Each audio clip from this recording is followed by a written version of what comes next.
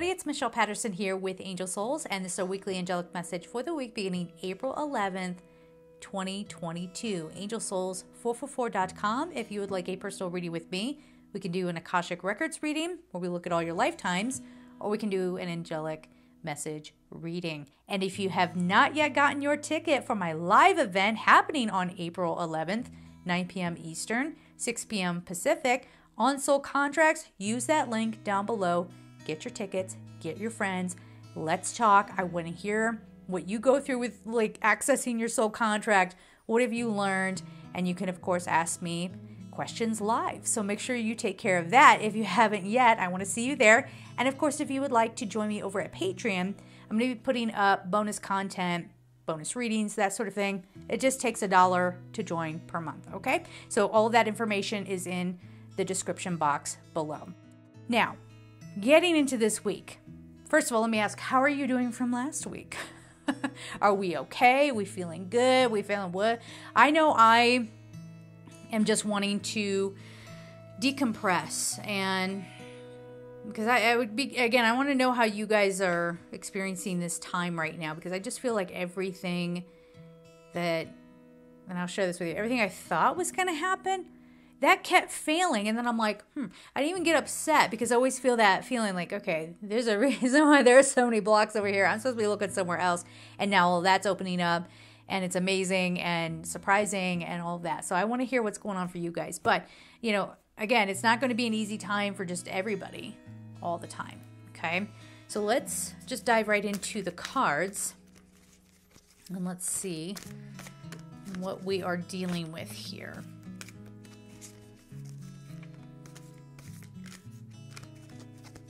Oh, and I should mention that this is my dad's birthday week. Happy birthday, Dad. I love you so much. My father, his retirement year was 2020, and what he did for his career was drive a truck, delivering medical supplies. So we all got a kick out of that. His retirement year was 2020, and he delivered medical supplies. So, yeah. So happy birthday, Dad. I love you so much. All right, let's see what we have. Yeah, there it is. I can feel they're jumpy. All right, so Nine of Michaels. So it starts off with a little bit of worry, and this is like worry about the future. Am I going to be okay? Am I going to be able to handle what comes my way? And the answer is yes. And it even says here, your worry is unnecessary. Focus your thoughts on the outcome you desire. Release feelings of regret, guilt, or worry to your angels.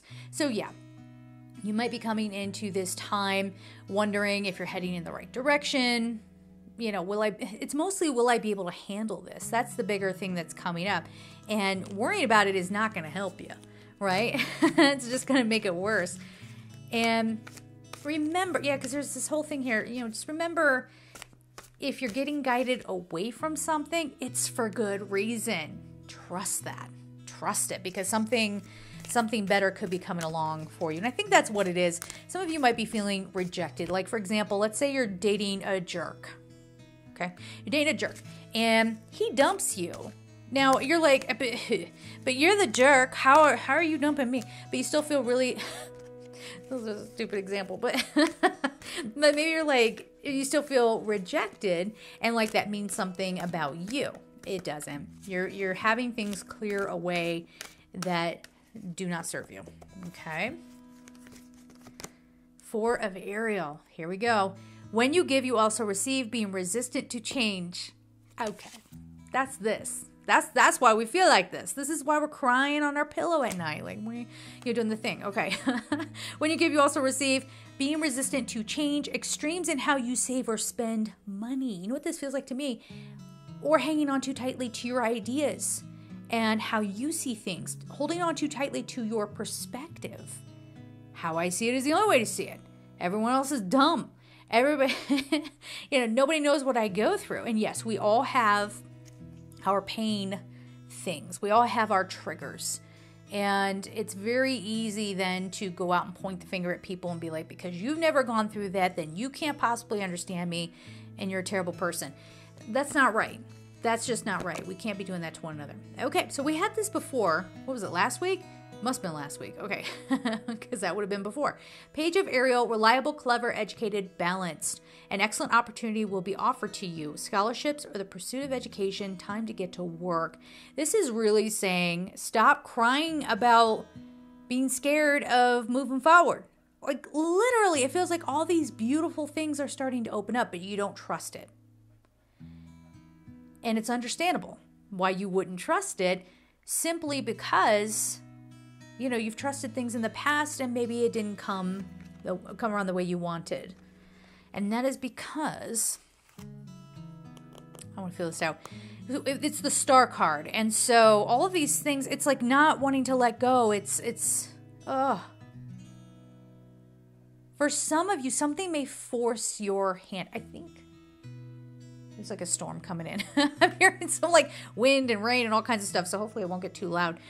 So it's the Star, Archangel Jophiel, a dream come true, believe in yourself, the end of a difficult situation. The reason why I'm pausing on this is because there's so much resistance to allowing this to occur, right? So this is trying to help you realize your worth, help you open up to what you came to this planet to do, help you let go of the pain so you're not swirling in it.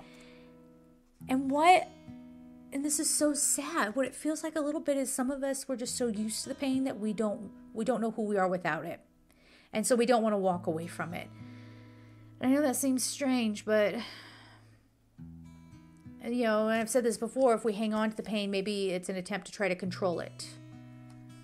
We see people do that all the time. I'm going to lay claim to the poison that's been used against me, and I'm going to keep drinking the poison, but at least it's mine now. At least I have the control over who poisons me. It's really bizarre. Get rid of the poison altogether. Hello. Right? Thank goodness. So let's get these cards over here. Let's see what else we have going on. Yeah, give your hearts a break here, okay? There's going to be a lot that is asked of us, a lot of adjusting. We're already seeing that. We have been seeing that. But people are adjustment fatigued. And that might be playing into why some of you out there might be having resistance to moving on. I mean, if somebody came and asked me to change my lifestyle and go off and do this, that, and the other, it might sound really good, but I would also be kind of holding back and be like, I don't know. Is that what I want? I'm not sure. All right. For your red, free yourself from pain. The number is 2. We are hanging on to pain because we're used to it. We don't know who we are without it. Just look around at all of the people who say, well, this, and this occurs. And therefore, I'm going to, make a big statement about an entire area of life. And because it's this one little thing, it's my experience, that means it applies to everything over there, right? And that is trying to, again, own the poison. You're not getting rid of the poison. You just want control over it. And I'm also feeling this thing we have to come to terms with how...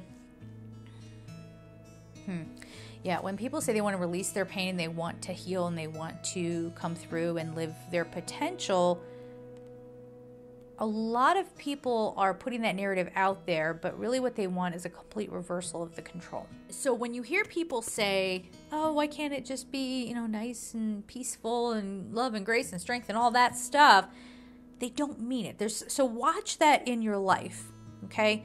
Because if somebody, okay, let me try to think of an example here, because I feel I know what they're trying to get at here. Someone might play the victim. What are they aiming at? They want to be in charge. And they want to destroy everybody and mess with their minds until they can slide right past them and be at the top. So there is some message around that for some of you out there. Unfortunately, the people who probably need to realize that the most are never going to see it. They're never going to give into that. Let me get some more cards on it. Let's see. Okay. Power. This flung out of the deck. Look at that. Look at that. Flung out of the deck. It's all a power struggle, and it's all people coming from their pain And instead of releasing the pain and healing and processing and coming on through, they're just striving for power. Why? Power is protection. If I'm in power, I can do whatever I want. We see now that that's not true.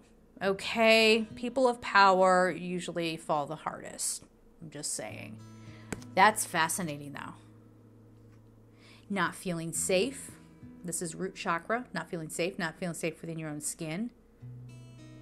Like, we can't even go into the spiritual sidestepping message of, like, find your power. Tap into your power. Do your thing. No, this is like, people are wanting to just bulldoze over others. Wanting revenge for how they feel they've been slighted. They want to give it back. They want to, ew, this is not very nice energy. Okay, let's get more on that, please. Because now we left the people with that downer message. Okay, let's bring it back. You know, it doesn't have to be a bad thing. It doesn't. It could just be really things clicking and making sudden sense. Okay. This job is a hazard. Oh my God.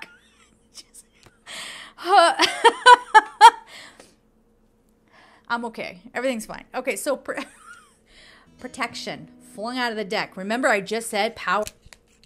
I just said that power is protection. And here are the two cards. Right there.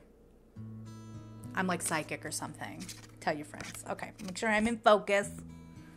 Good God. So this is spooky week, okay? Spooky things happening. The cards just tried to hurt me. I quit. No.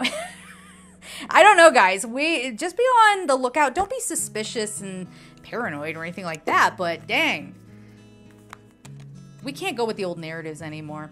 And, you know, if you see people who are watering down an argument with victim signaling, or they are just trying to win at all costs. I don't know. There's a lot of power struggle kind of stuff here. It's going to be different for everybody, obviously. We'll probably see a little bit of this out in the world and the collective, but I'm trying not to just leave you with this, like, yeah, it's probably going to be like a really heartbreaking week. It's not. Okay, injustices being righted, but it doesn't look the way you think. Because the people who are crying foul, again, a lot of them do have, spiritually speaking, we would say a dark energy. There are psychological terms for those. I'm not a psychologist, so I'm not going to use those terms. However, what I'm getting here is a lot of that behavior will be with the excuse of some sort of, cause, or trying to make themselves look good, and like, look at me, like communal narcissism, that kind of stuff. And we realize what their game is or something. I don't know. Report back. Let me know how it's playing out for you. Let's leave it there. Dang. I'm going to do the dailies now. Okay. So I'm sending you all so much love, and take care.